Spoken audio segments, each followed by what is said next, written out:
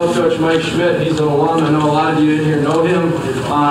He took a chance on me. I've been a graduate assistant my whole life. Until this point this year, I was at Minnesota Duluth for 2 years, and I was at Northern Illinois for 3 as a graduate assistant. So this year is my first full-time job. At 28 years old, I'm very thankful for him to take a chance on me. This is some of the stats from this year compared to last year. Why I got this up here, just going to hit on that our football players at UWL, our average ACT on offense is a 26. And I really believe how they bought into what we were trying to do in our first year in the offensive scheme was very easy for them because of how intelligent they are. They have brand new formations, code words, signals, the whole deal. And we were able to have a lot of success this year because of them.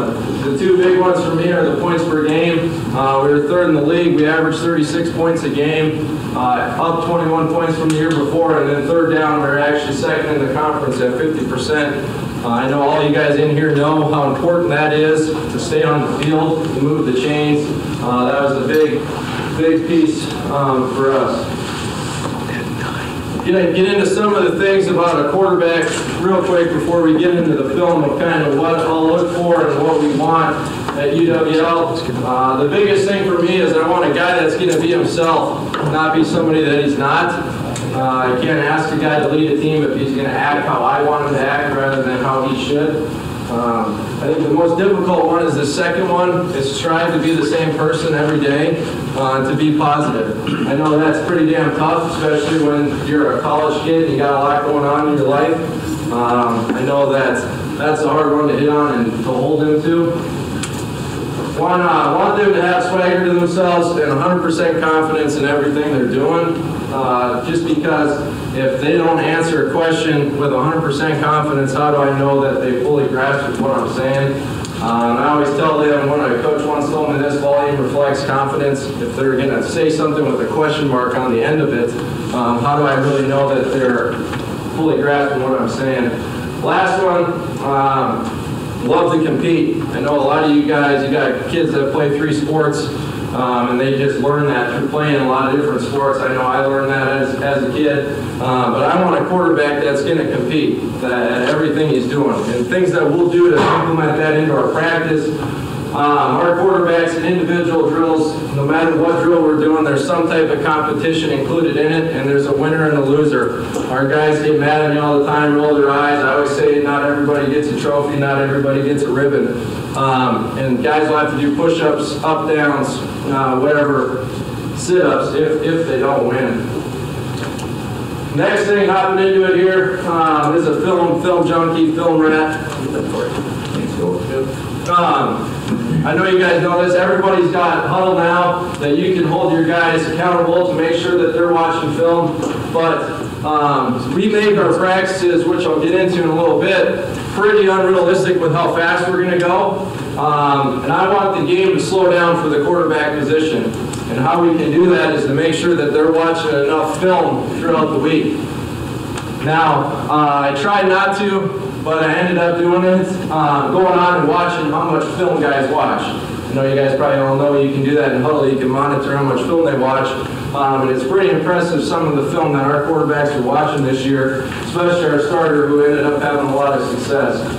But I want them at the quarterback position, in my opinion, to be a student of the game. So when I implement any sort of run play, any concept, I want them to know the full scheme of what we're putting in. We're putting in power. I want them to know what the left tackle's doing, what the left guard's doing, you name it, especially in protection, because I know you guys don't know this, but when the left tackle gives up a sack and your quarterback gets pissed off, he's got to know whether the tackle was right or he's wrong in giving up that sack.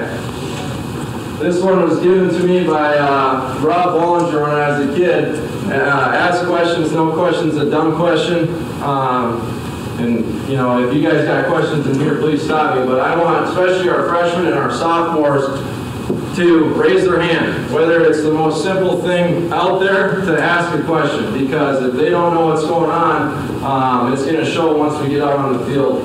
And that leads into this, you're a reflection of my coaching on the field, and we need to be on the same page. I think that was a big thing for me and Tark. Yagi, he's from Watertown, he's our quarterback, he'll be back next year.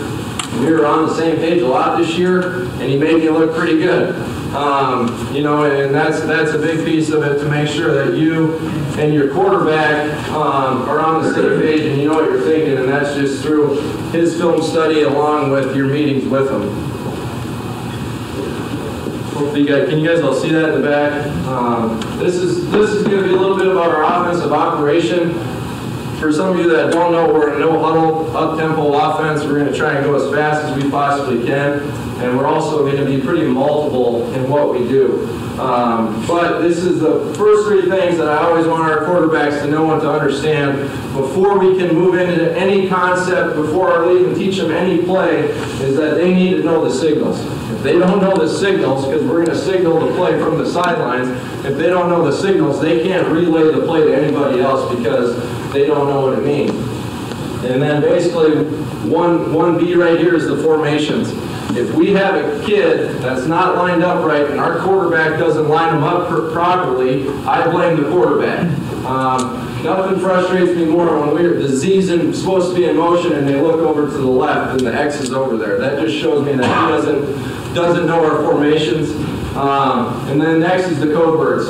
Code words being what we're going to relay to the O-line to what the play is, because they don't get the signal. They rely on the quarterback to tell them what the play is. Next couple things here at the bottom is when I was going through the interview process with Coach Schmidt, to go to a no-huddle offense, you really have to buy into it in terms of your practice. And just because how fast you're going to go on offense, in a 15-minute team session, we script over 36 plays. And we get them all run, and we go violently fast. Like I told you before, we try to make it pretty unrealistic in practice to make sure that we're getting a ton of reps.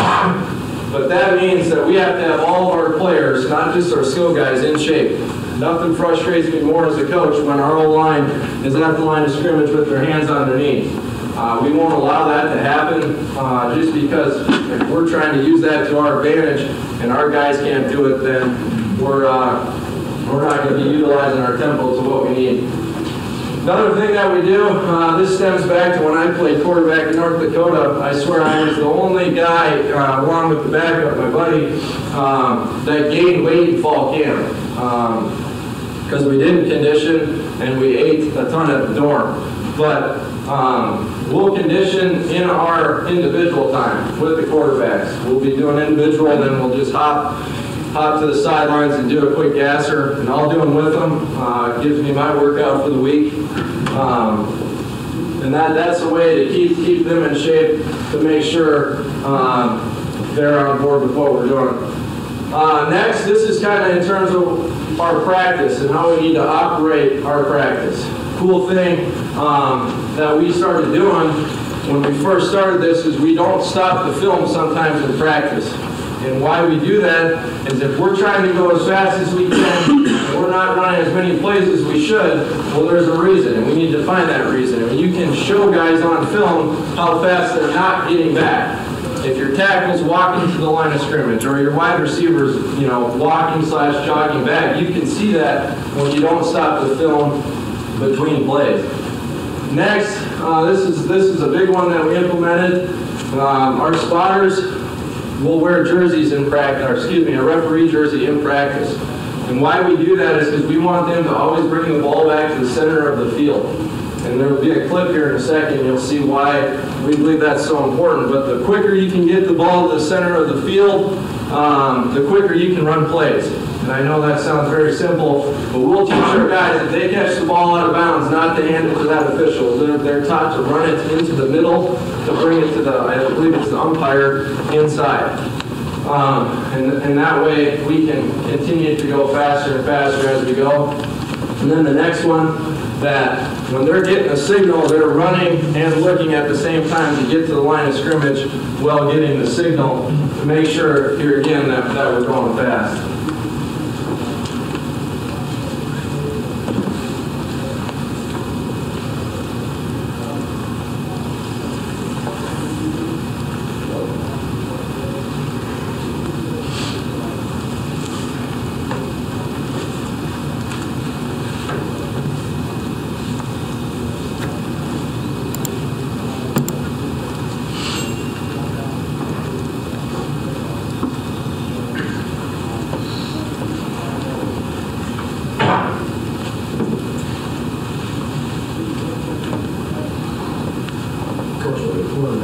your spot receivers or H-back, the guys who adjust left to right, will they be looking at the signal as they approach the line of scrimmage? Yep. So this is a clip we'll show our guys every year. So you can see there's 17 seconds left in the fourth quarter. Colorado gets tackled inbounds. He throws the ball to that official there. And you can see the melee that ends up happening here, and they end up not even getting another play off. And that's what we always show our guys.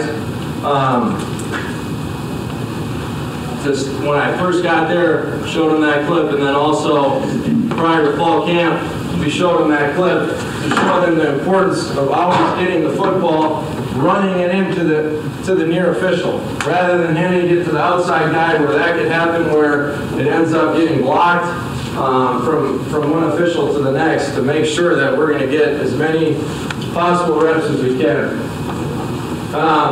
This is going to talk about the benefits of our personnel groupings and how we can be multiple in what we're doing. This year, our first year of the game against Luther College, we rushed the ball 45 times in one game, and then our last game against UW-Platteville, we threw it for a school record 66 times. And it's just based on what we're doing and how multiple we can be. And there again, that stems back to our guys are able to utilize their knowledge and their smarts of picking up what we're trying to do. But the benefits is that we're not going to sub. And when you don't sub, the defense can't sub. And that goes into our conditioning and practice.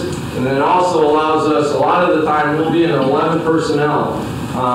And what we're going to use there is 10 personnel formations. We'll get in a 2x2 or a 3x1. And not take our tight end off the field. And to a D coordinator, he doesn't know if we're going to line up in a pro set or if we're going to line up in what we call a 10 personnel formation. And that's going to make it difficult on them when we have a kid out there that we know can do both. In our personnel groupings, we have a really good slot receiver. He's a basketball player, Ryan Cruiser.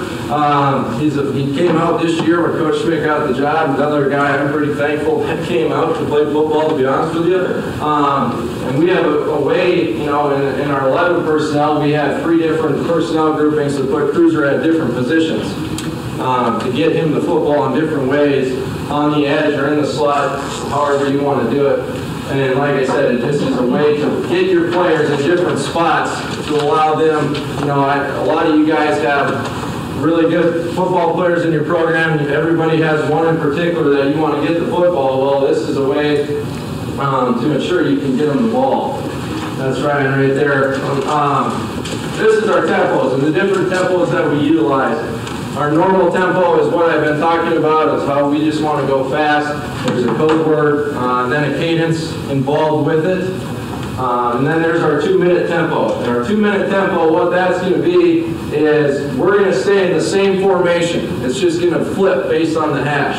So if it's a 3x1 formation and the ball's on the left hash, the string's to the right. If the ball goes to the other half, the formation flips, and our guys know that. And here again, you only say the code word one time and set HUD. It's a way to go faster and to not really slow down. Excuse me. I would highly suggest this next one. This is one thing that we utilize at Northern Illinois a ton. It's a one-word play. And what that means is it literally means everything. So fruit and apple. If you were to ask any one of our football players, fruit and apple, they know the formation, they know the motion, they know the play, they know every part of it, and you build this in from the beginning of August. When we were at Northern Illinois, we had 42 of these. Now that's a crazy amount because it's been built into the program for so long, but at UWL right now, we have 3 of them. And it's literally one signal, and everybody on the sidelines yelling it out. And it's very cool to see them retain that information and how fast we're able to go with it.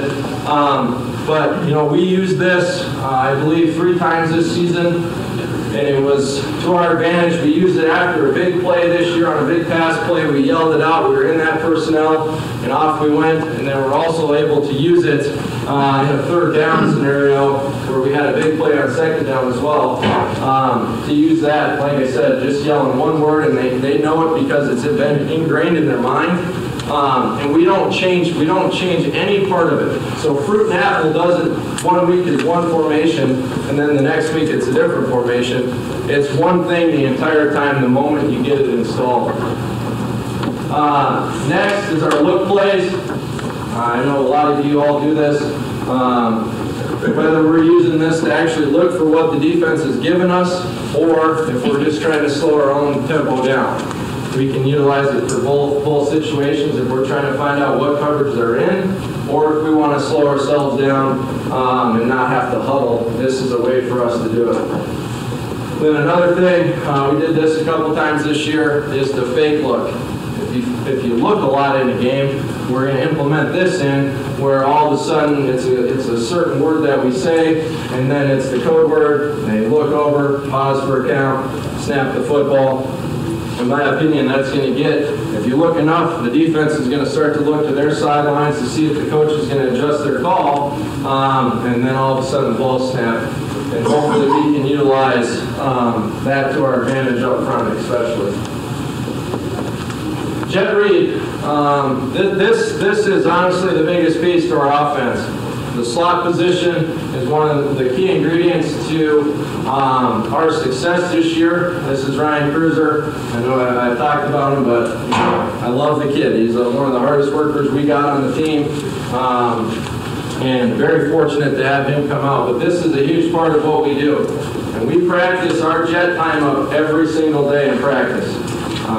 We have an early outs period that's designed for special teams, while any guys that aren't in special teams, we utilize them to do the jet time up with the quarterback, and we don't have a coach snapping the football. I'll make our centers come over there and do it with us, because to me you need all three of the guys involved. You need the center, you need the quarterback, and then obviously the guy doing the jet to work on it. But like I said, the mesh point needs to be natural, and the snap point is critical. As many as you probably know that run this type of stuff, that we're going to snap the football when he gets to the near tackle. And what that's going to do, that's going to allow everything to happen not too fast and not too slow. If they don't, and it's funny to watch that if we're reading the left end and the jet's coming from here and we have a freshman quarterback and he doesn't understand where he needs to snap it at yet, he's just going to get smoked in the face because the DN is going to be free coming up the field. So very important that they understand the snap point and how crucial that it is for him. Another thing that we'll use, hopefully the film will get rolling here, that we're going to utilize all of our guys to carry our football with this. We're going to use our X receiver, our Z receiver, our definitely and our slot receiver, and then also get into empty and use our running backs as well to utilize all of our guys that are playmakers and get them the football with doing this type of stuff. And the last thing, our quarterbacks, when we do jet read, they have the opportunity to keep the football.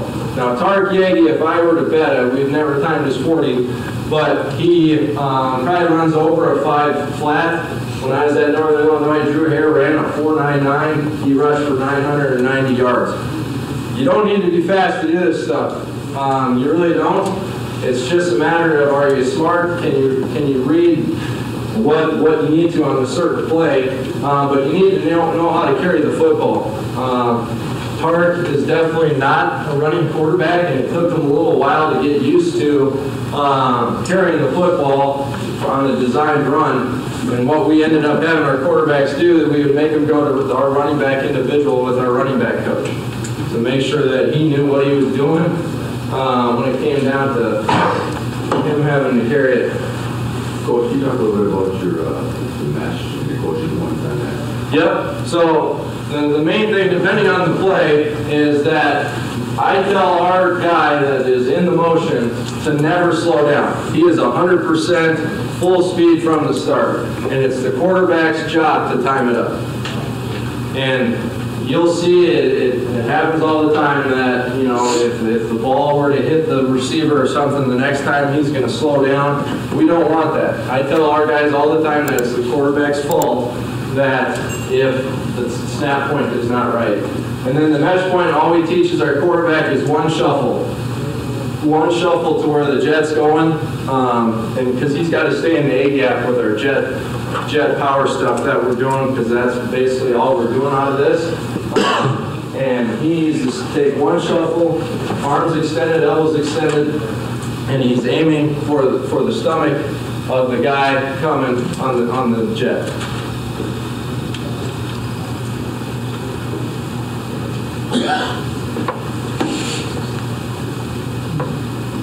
Why is not working on this one? So this is an empty formation. We got 3 guys over here, 2 over here, our tailbacks over here. This is our jet replay. You can see this guy's in a 4-eye. We're reading the DN right here. Okay, our tackle's gonna arc.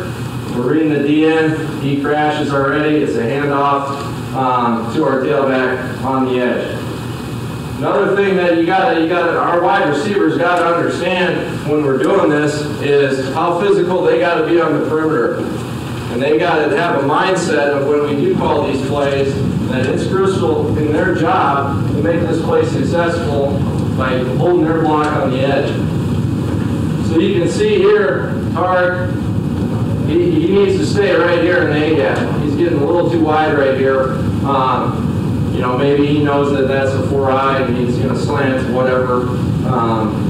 But he needs to stay tight to hit inside of the puller. Coach, yep. Are you guys reading the in-man on the line of scrimmage or the first man outside of your in-man and then you tag it if it's a 4-eye with the bear line?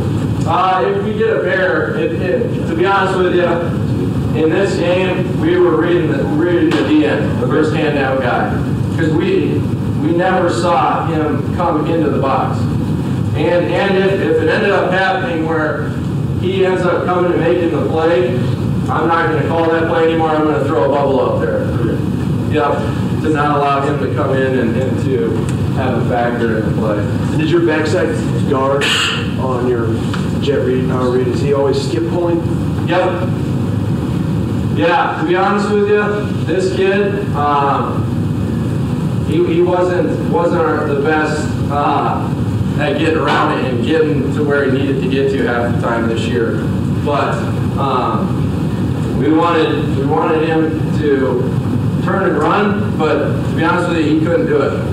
He struggled with it, so we ended up allowing him to do what was most comfortable for him. Is he supposed to be blocking the read key there, or is he? No, he ran right into him. We'll tell him to not pass color. Yep. The coach go back there. Yep. That's where I squeeze it. What do you you're not supposed to bog him? You're supposed to get around him? No, just don't pass color. If somebody runs into you, you block. Yep. Don't pass somebody that runs into you. And then the other thing that we'll teach our quarterbacks, if there's ever 2 off the edge, so coach, you know, that also answers your question, that if he's creeping up here and he's coming, the quarterback's going to keep it. Yep. Yep. So when you if the DN, if the read key goes outside, then is that hard to turn off? Yep. And then we're, so what's going on here is that our double team is working here to that backer, and he should be pulling for the second backer in the box. Yep. This is 6th game of the year here against Whitewater, I believe. And this is a different way. Here again, this is one of our running backs. We put him in our personnel grouping at tight end here. And what we wanted to do is just to give them a different look to something they haven't seen. But you can see the amount of flowage that happens over the top here, and Tark ends up, keeping it here. And this is 3rd down. This is 3rd and 4, I think. He does a great job. Hopefully we can get the tight out of here. Of staying tight to the A-gap. And the big thing that quarterbacks are going to end up doing is taking 2 shuffles, and then they're too wide, and then they have to cut back into the A-gap of where we're trying to ask them to end up to begin with. Coach, you want your QB heels at 5? Is that what Heels at 5, yep. Toes at 4. So they end up 4.5 in an ideal world.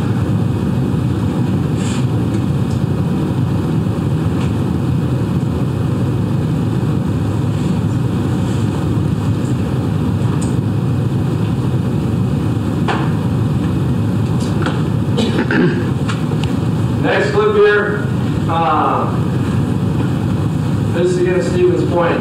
And another thing that we're going to utilize is different blocking on the perimeter with how we're doing this. This is still the same read, where we're going to read the front side D end, and then we have a tight end attached, like in the whitewater clip that you saw. He's going to go to the corner, we're going to crack here, and our running back, if he would have done this properly, it could have been an even bigger play. He was slow looking inside, but he's designed to go with the safety here.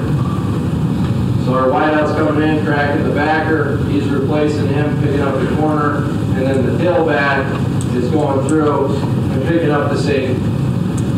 Here again, our read is right here, C gap, and we teach our quarterback, if he works up the field at all, then, or a mesh point, keep it here. Hard thought that he was going down inside to hand it off.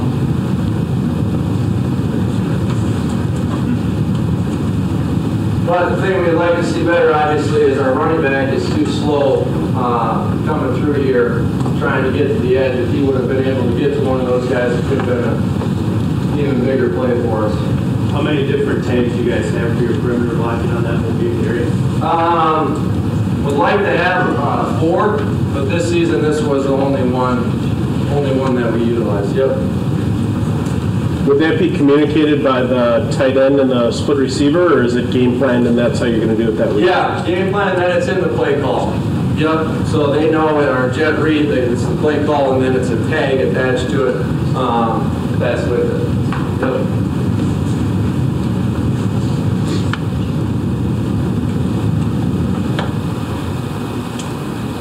This one, I don't know why the tights only work, but this one is another empty set, and this is going into the boundary. So we'll utilize going to the field, going into the boundary with this. It's not just a field, jet read or boundary jet read. We're going to utilize both, go in both directions.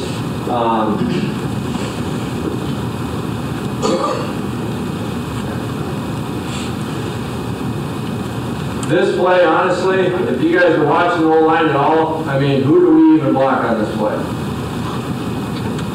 I feel like our right tackle's probably the only guy blocking somebody here. And then anyway, we ended up getting 8 yards on the play because we were able to get on the edge. The thing that our guards struggled with this whole year is they wanted to chase guys. They wanted to chase linebackers going out of the box. And that's definitely an issue because he's going to be scraping over the top. Okay, then this is going to be our home run hitter off of our jet read. Okay, and what this is a big play for us. And what we ended up, we have the ability to use 2 wide receivers out here where they're both working on a crack post or just one. The clips you're going to see is just one crack post. The tailback's going to be on the wheel, and then the guy on the jet ends up being your check down. So the guy coming through on your jet ends up going through and then just backpedaling out, waiting for the quarterback if he's got nothing to throw him the football. And then on the backside, we didn't throw this whole year just because these were so open, but we'll run a curl and flat on the backside just to hold safeties in the corners away from the play. Here we go. So the thing we'll do, I mean, you can't really tell unless you're a linebacker, is we're going to cheat our tailback out wide. He's going to take 2 steps wider than he normally does so he can get going on the wheel. As you can see, we ran it up with Brian in the game. There he goes. That's what we're reading right there. He left. The thing I'll tell Tark, okay, you're reading the safety on the hash. If he goes, then you need to peek at where the corner is. You can see he comes through, ends up squaring up. He's the check down. The back is on the wheel.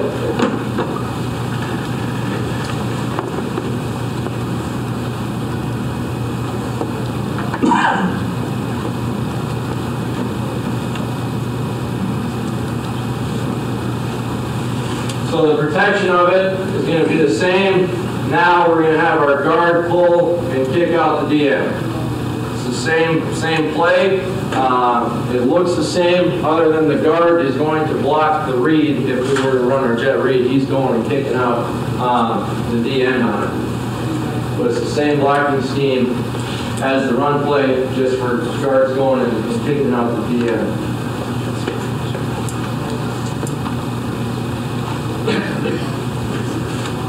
Next one here. This one, this was the third game of the season, our tight end here. We'll get to his protection here in a second, what he needs to do. But here again, now it's really obvious. You can see where his split is, right? Of him getting out, getting going. Hart does a good job of feeling that guy coming, which he shouldn't be coming at all. Tight end. Should have it picked up, but he didn't, and Hart got it out quick, got it to the running back, able to get it down into the red zone.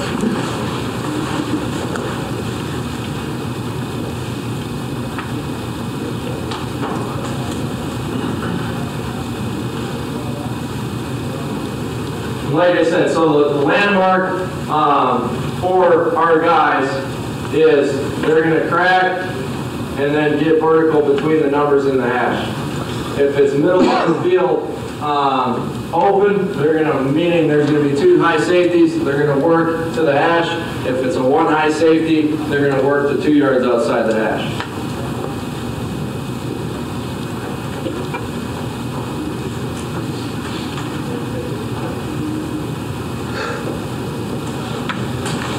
Okay, moving on to our quick game. This was a big key to our success throwing the football this year. And why that's the case is, when I first got the job the year before, they'd given up 39 sacks. This year we gave up 11. We had to utilize this to our advantage, our quick game, and getting it out quick. The thing that we do with our quick game is that we're going to break the field down the middle. And it's going to be concept based. So we're going to have a one high side and a two high side, okay? And that the quarterback is going to know based on the coverage. And like I said, it's my job to make sure that the quarterbacks know throughout the week of game plan and everything like that of where he needs to go based on the coverage. And you'll see Y concepts. I really, in my opinion, believe it's quarterback friendly. You can teach a young quarterback to get up the line of scrimmage. You got two high on the left, one on the right. You teach them to put two fingers down to their side. And when they get out there, is there one safety in the middle? Okay, you're going to the right. And we can do these out of multiple formations. And the unique thing is we can do them out of an empty set or 2x2, however we're going to do it. But the defense is going to prepare for multiple concepts rather than, just the one concept that we're going to practice. This is a big route concept that we use, and that it's more or less an all-purpose concept for us.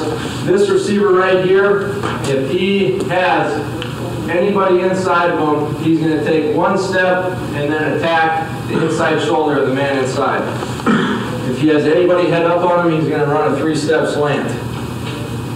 And all he's trying to do, we ended up, there's a clip on here, hopefully we can see it, against Oshkosh, that we threw it to him one time. Hardly ever do we throw it to the inside guy because his job is to open up the outside route.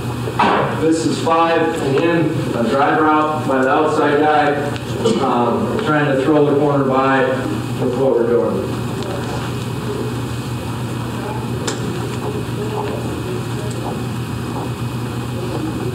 So our concept, there's going to be one up top here. Down here, this was our best wide receiver this year, Joel Oxton from Lakeville. We're going to teach them to outside release and then to throw the corner by. Staying, the thing that he does here at the end that we try to teach them not to do is to stay right on the line, not to drift. Don't allow the corner to come back into the play and bat the football down, but to stay tight. You can see here, you know, Ryan has a guy inside of him, so he's going to take one step, bring those dudes with him, open it up to the guy on the outside here.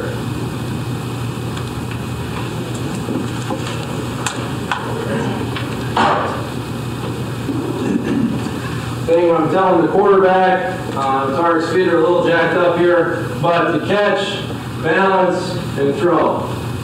Catch, balance, get your feet underneath you, be in good position, get the football out to the guy on the outside.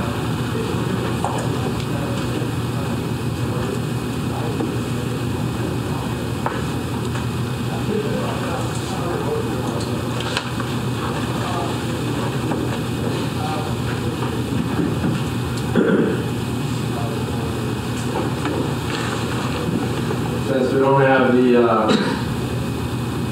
the wide of this one, the protection, we're going to go quick protection, just short set to the call that the quarterback gives to the offensive line, and the running back's going to stay in. He's going to go opposite of where the whole line is going. This one, vertical on the outside, and a 4 rounded to 5 yard out on the inside, and this is a 1 high concept for us. Our guys know that in a 1 high, if they get an off corner, that they're going to hammer this home. Now, if we do get, there's a couple different ways that they can go to this. You know, you'll see a couple clips on here that they got man coverage, and our quarterback takes the one-on-one matchup on the outside.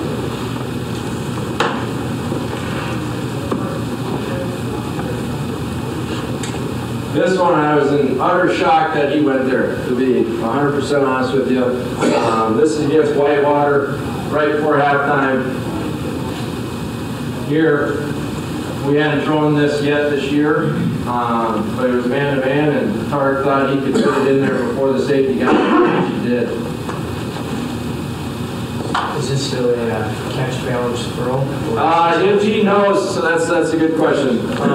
If he knows it's man-to-man, he's going to the outside route, he's going to take what you see here as a quick 3. Yep, and then get it out. If we're into the boundary, and it's an off player like this, and he's going to go to the out, it's going to be catch, balance, and throw. Yep.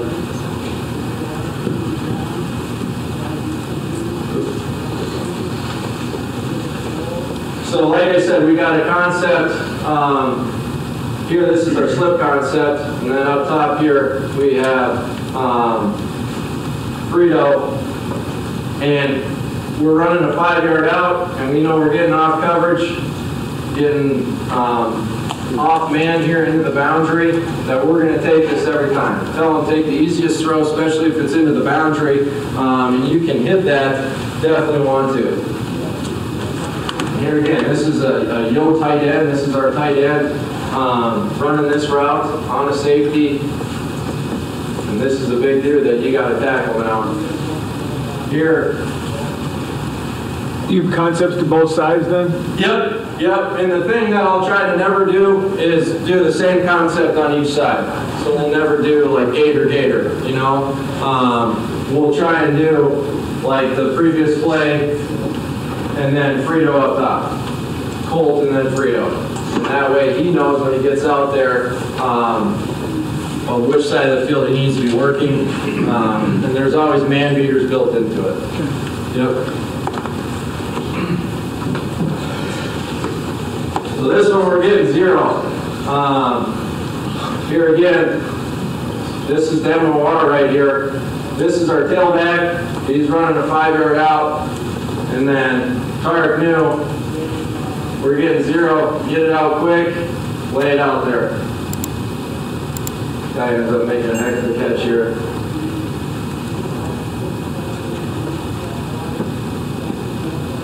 You're watching the protection, our right tackle almost got our quarterback killed.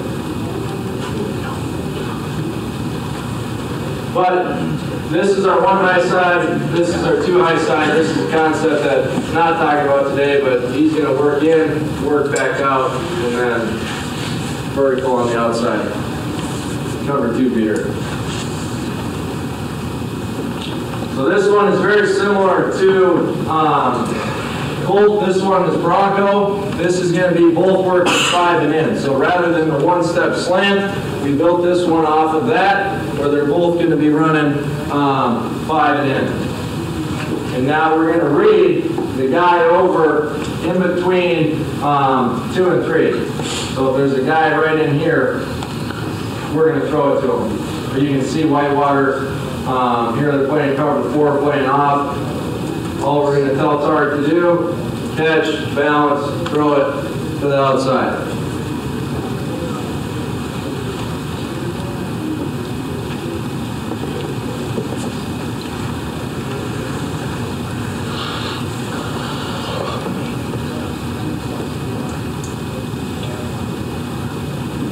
The other thing that we do in our quick game, you can see, since it's all concept based and it's all based off of 2x2 concepts for our pass game, is that we'll just attach a number to it. So if it's in a 3x1 and we attach a number 1 or a number 3, that's just going to tell him to run a clear route. So what you see here, we're running our double in concept, and then we're clearing out with the number 3. Reading the guy over number 2 or in between 2 and 1. If he vacates, give our guy the ball. Coach, is that slide protection? Say that again? Right here, is this slide? Yep, quick game. Yep. Short setting to the call. Running back's going opposite. So if the DN and the flag tackle comes off that edge, you're expecting the back to come up? Yep. So this is now into our 3x1 quick game. Very similar. I know a lot of you probably run this. Something similar to this. This is off of our stick concept. What we're going to do, we're going to have the outside guy, number 1, run a vertical route, and then 2 and 3 are going to run hitches.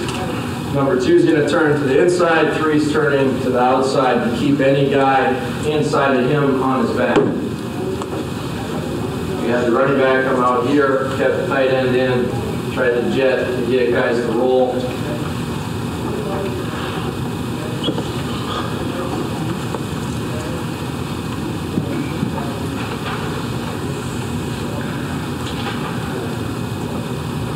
Here with the quarterback's feet, if you guys are wondering that, just a quick 3 on this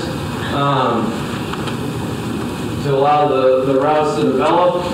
And here again, we're going to read the guy between 2 and 3 on this. If he goes to number 2, hitting it on the outside upfield shoulder to the route that we're throwing to. Then on the backside, the guy running the hitch that landmark to those steps? 6 yards. 6 yards, yep. I don't want them to have to count steps when they're running their routes. Yep. Then on the backside, we're going to attach a 5-yard out. And if he gets pressed, turns into a conversion to a vertical. Yep. And that's the first thing our quarterback will look at in a 3x1 is do they have the route on the backside. Here they had a safety on the hash, Park was off of it, no matter what.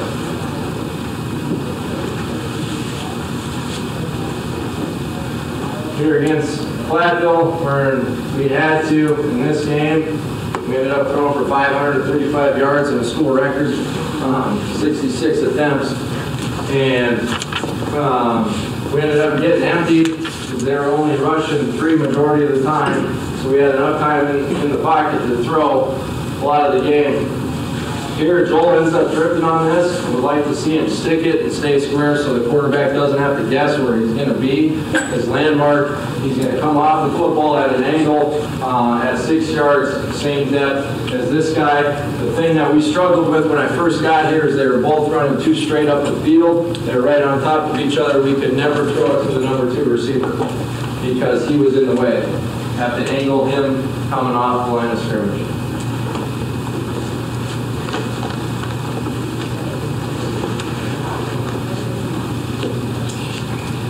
Another one one here, and end up throwing it to the same guy.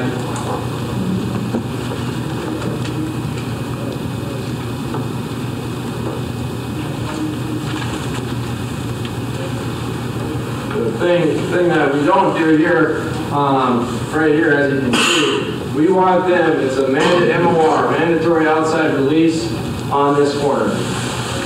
Because we need to ensure that he's not going to come back and just smack us the moment that we catch it. This is one that we used a couple times this season. This is off of our zone read play from when our running back is in the dot, and we're going to read the safety on the hash on this. This was a play that we ran all the time at NIU and had a lot of success with it. And all we're doing is this is our zone read. We're going to tag an extra on it. So here again, we're going to block the read to ensure our protection. And then all we're doing is reading this guy right here. If he stays, pats his feet, doesn't come down at all, we're handing the football off. It's an automatic give. If he comes down at all, the quarterback's going to pull it, come out, throw it to the receiver.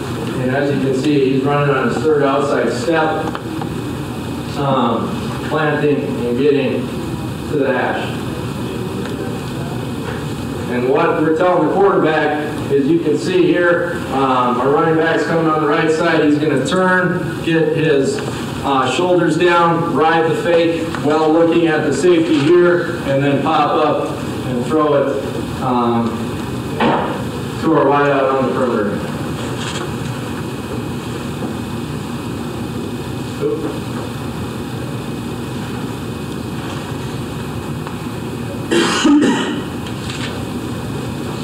So here again, same kid running the route, same formation, same thing.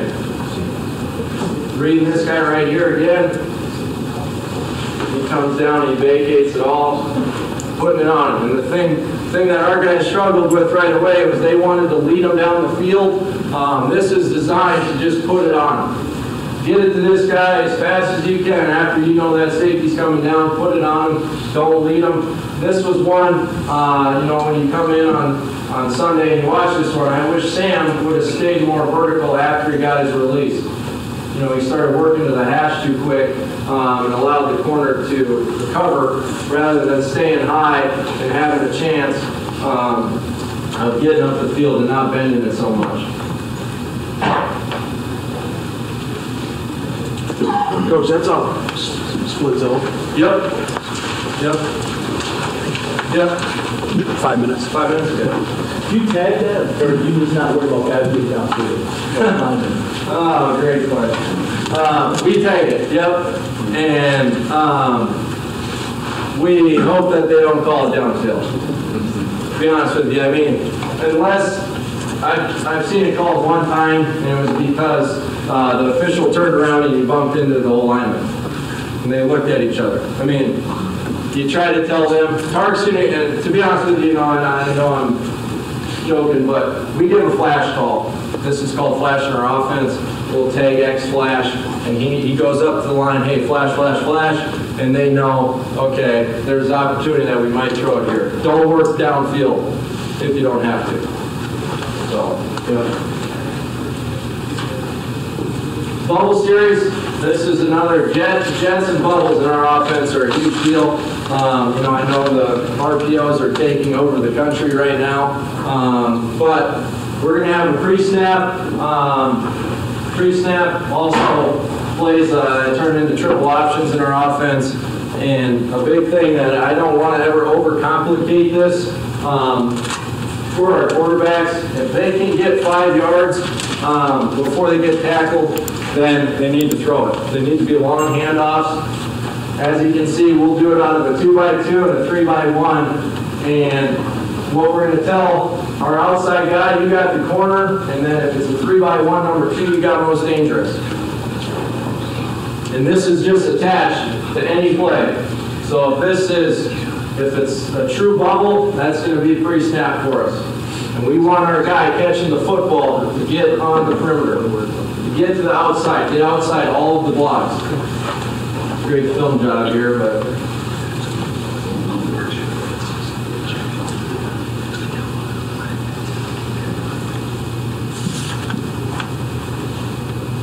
Here again. Got off. Think we can get, the thing people will say, okay, is he 3 yards inside? Is he 2 yards here? Is he that? I don't want our quarterback to have to think that much. Can he get 5 yards before he gets tackled? Everybody knows a 5-yard run play is a good play. That's why I tell our guys that make sure if he can get 5 yards, throw it to him. And then your outside guy on the edge has got to be setting the tone with holding his block.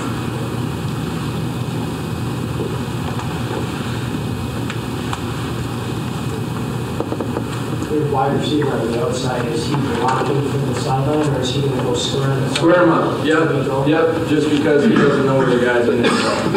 Next, trying to get it in here real quick. We're going to attach an Okie to what we're doing. And what that is a 5-yard out. So if we got a run play, we got a bubble screen to our right, and our one-on-one on the backside, like I told you, is going to run a 5-yard out. First thing our quarterbacks will look at, if it's a run play or a pass play, do I have my 5-yard out? If I do, I'm going to take it. Now you can see the down distance here. Your old line coach might want to fight you sometimes when you call these. It's 3rd and 1 right now, and we threw it. I tell our quarterbacks that if it is 3rd down and you're going to throw these, you better be sure that you're going to complete it. Otherwise, you're going to make us both look pretty dang bad. Here again, Ryan ended up not running the bubble here, but if he's pressed at 5, like I said, he's going to run a vertical. Turns right into it. Rather than run the 5-yard out, we're not going to beat our head against the wall. We're just going to tell them to run a conversion route. Lay it up there.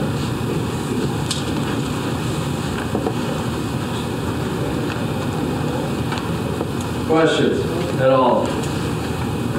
Weren't able to get into the drop back stuff, but good. Well, I'll be sticking around for a while. If anybody's got questions, please feel free to do so. Also, I know Coach Schmidt has been in touch with some of you guys about the roundtable discussion that we're going to try and start February 2nd, Wednesday night. We want to meet with you guys and learn what you guys are doing leadership-wise, practice-wise, all that sort of stuff. So, thank you, and thanks for coming.